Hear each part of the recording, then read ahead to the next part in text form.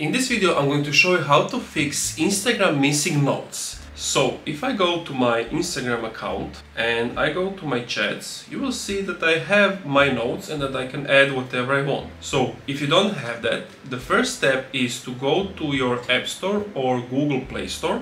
Then go to Instagram and of course update the app. If the app is updated to the latest version, then I will show you another trick that you can use. As you can see, my Instagram is updated to the latest version. Now the next trick is to go to your profile, click on Edit Profile and switch to Professional Account. Just follow on-screen instructions. Basically just say continue.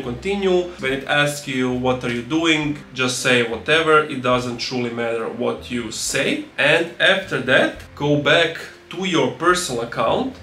And when you go to the chats, it should be available right over here. And of course, you will see the notes of your friends. Now, please keep in mind that in some countries, notes is still not available. So that's also a feature that still needs to come out for you. But this is how you can potentially do it so that you get the notes. Thank you for watching this video. Leave a like, subscribe and comment this video helped me out, and if this video didn't help you out, leave a comment with what was the problem and I will do my best to help you out.